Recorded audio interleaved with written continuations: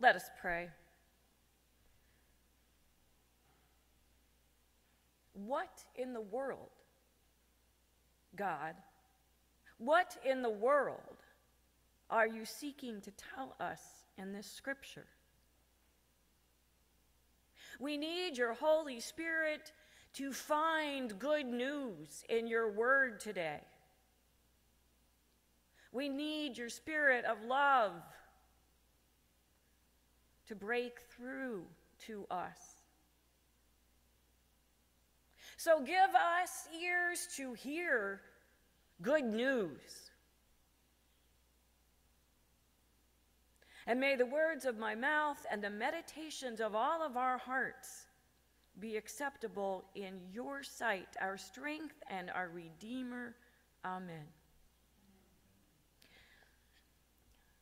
When we were in Minnesota, it's both of my children's birthdays, and so my husband and I were going around the cute little gift shops in Nisswa, Minnesota, trying to find things for the girls.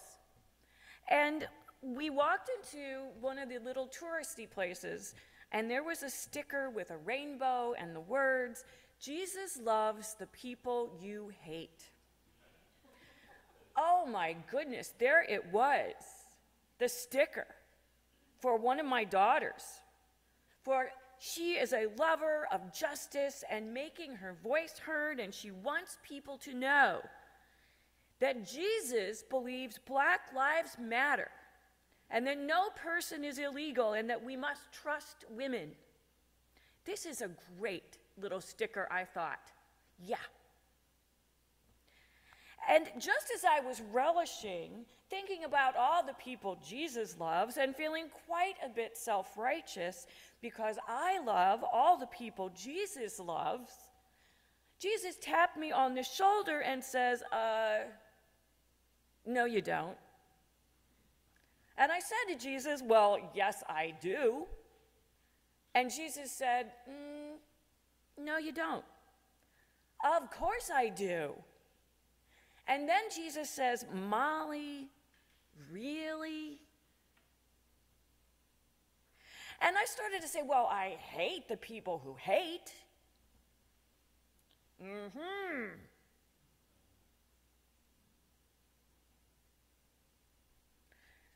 And then I thought it was really good that Jesus loves the people I don't. So to put it mildly, this parable of the wheat and weeds is problematic. Beyond slave labor, it seems to divide the world into wheat and weeds, good and evil, saved and damned, such stark dualism that leaves no room for shades of gray, and it's violent. Evildoers are collected by angels and thrown into the fiery furnace where there will be weeping and gnashing of teeth, while the righteous shine like the sun. Dang. I spent a lot of time this week thinking, well, maybe I'll only preach on the first part of this passage. That would be so nice. I could pretend that this weeping and gnashing of teeth just wasn't in the Bible. But of course it is. And we have to deal with it. Because these are just the kinds of scripture that people who name others as weeds will take into themselves and into their own hands and do violence or harm. The designated weeds. So what are we to do with this scripture? The first thing I want to say about it is that we are responsible for how we read scripture. And we are responsible for what interpretations of scripture we accept. And we have to remember that the Bible is a human document. People wrote it. And this being a human document reflects our reality. And sometimes it reflects our fears and our angers. And we say that Scripture is only the Word of God by the Holy Spirit. If we're not looking for the Holy Spirit, it's not the Word of God. And sometimes after Scripture like this, I wish we wouldn't say the Word of the Lord, thanks be to God, because I'm not grateful for all of this Scripture. If it's not life-giving, we have to reject it. The church has set some rules about how to read and interpret Scripture. And one such rule is the rule of love. All Scripture is to be read in light of Christ's command to love God and to love our neighbors as we love ourselves. And any interpretation of a text that promotes hatred of any person or group cannot be accepted.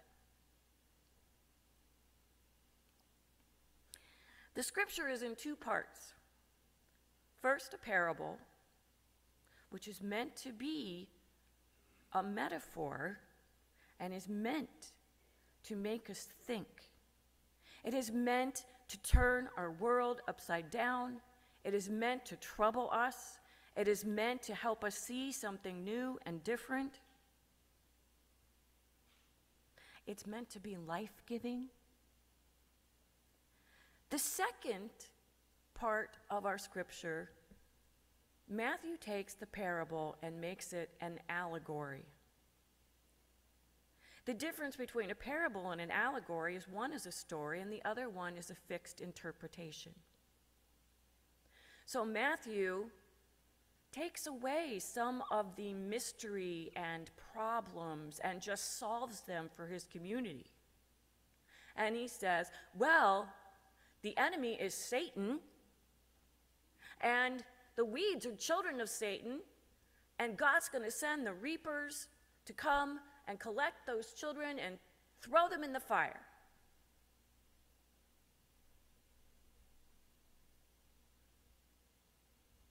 I think this reflects Matthew's anxieties and anger far more than God's grace.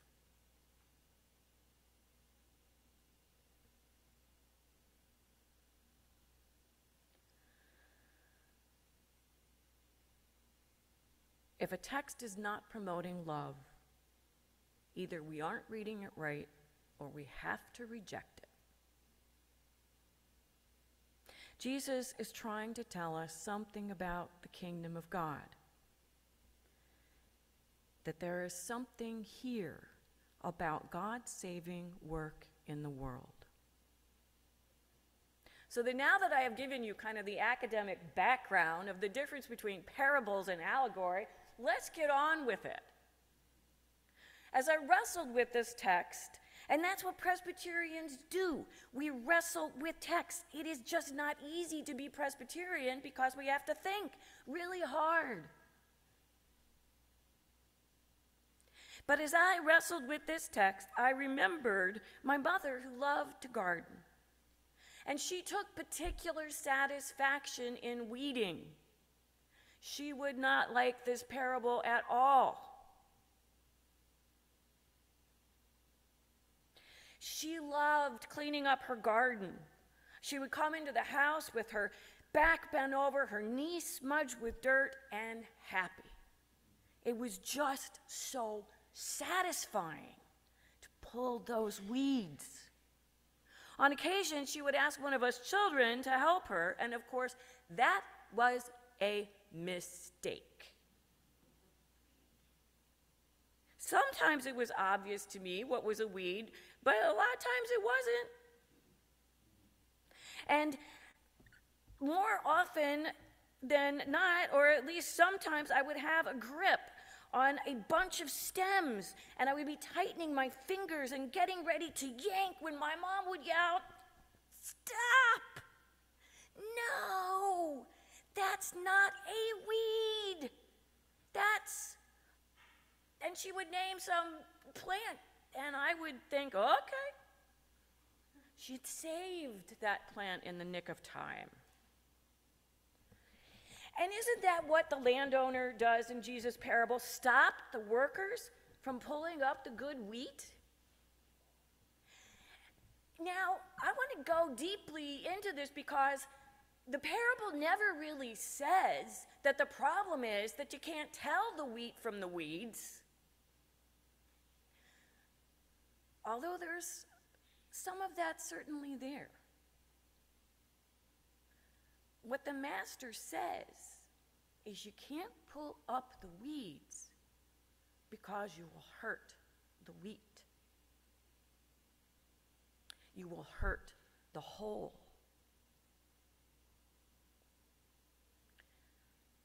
Roots are so intricately intertwined. People, our lives, are so intricately intertwined. Good and evil are so intricately intertwined in our lives and in our world that we can't just say this is evil and this is good and yank it out. Each one of our hearts and souls is a mixture of wheat and weeds.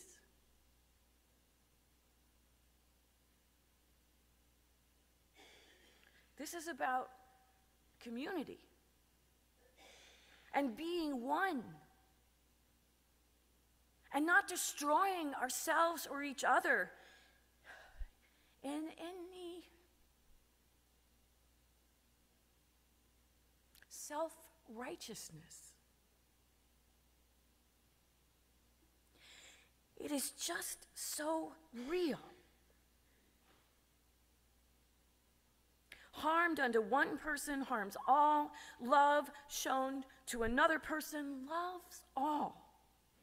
I'm quoting a Professor Carroll at Presbyterian Seminary when I say, good and evil are all mixed up. Helpful and harmful are mixed up all around us and within us as individuals and communities.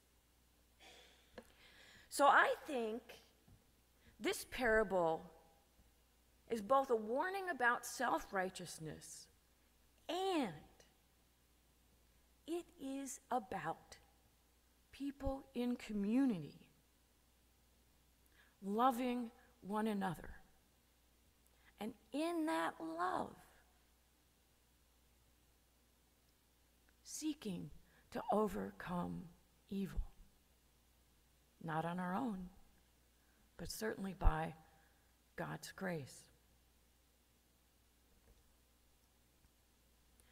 A young woman grew up in the church. She attended Sunday school from the time she was a little child.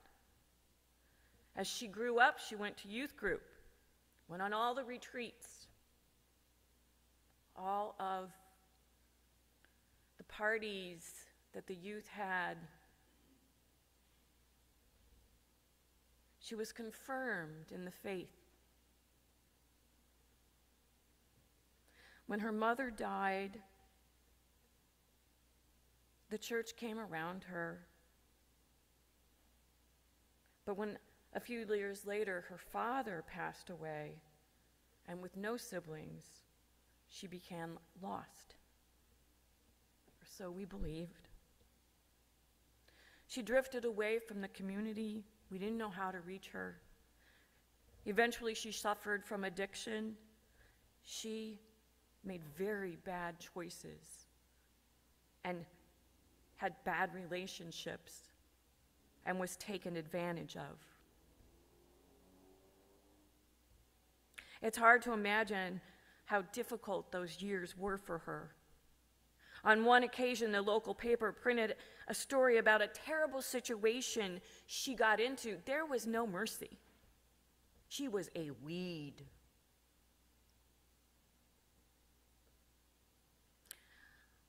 In what has been one of the most meaningful moments of my life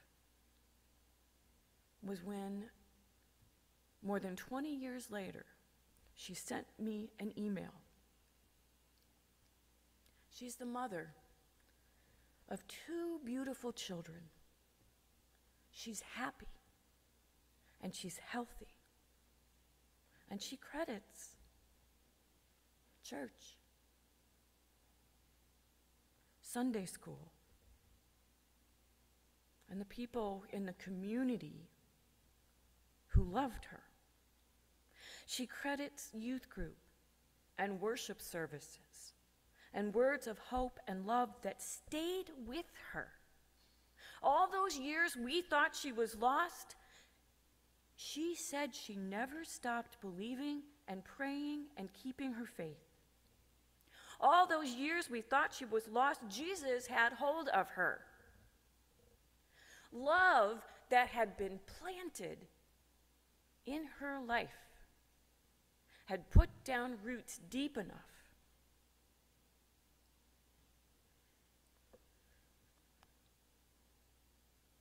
that she was sustained, and her life was bearing good fruit.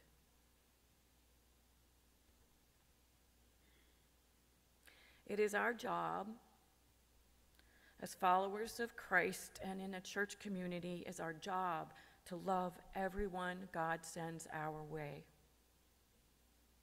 And this does not mean accepting bad behavior or poor choices or anything that harms the community or anyone in it, because that would not be love.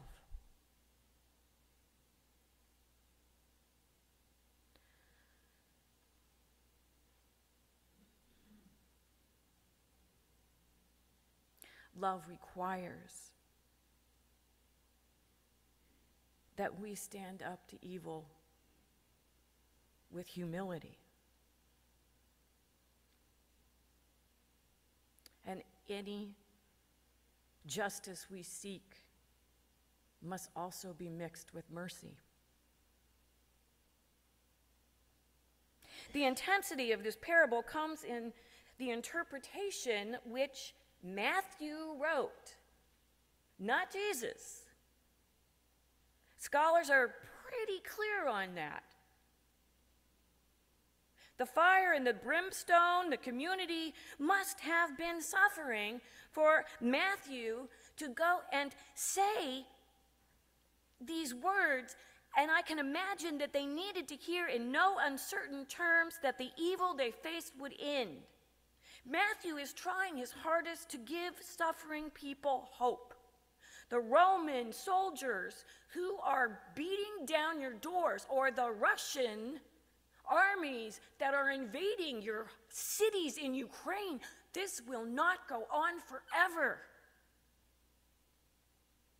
That's what Matthew is getting at.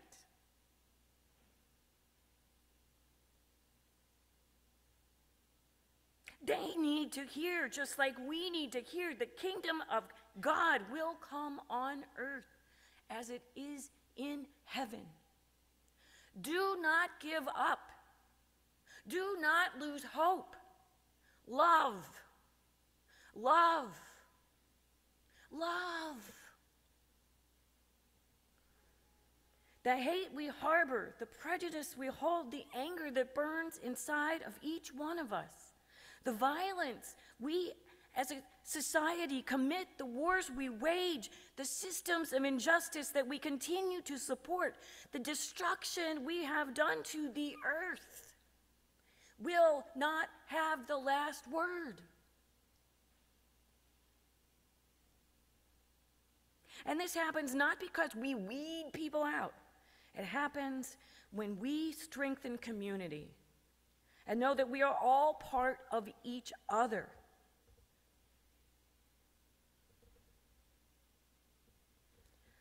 And we are one. And no one is saved or whole until all are.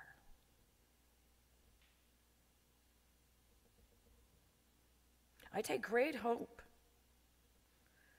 that angels are weeding my heart and soul to root out my prejudices and my inability to love as Jesus commands.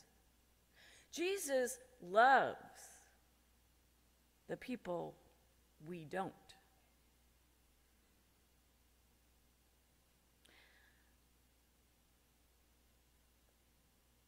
This is our hope for the future and for the present.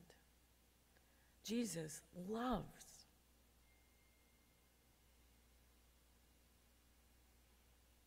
Even those we cannot abide are God's favorites too.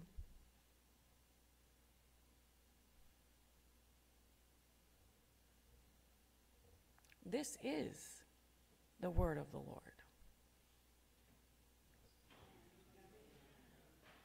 Amen.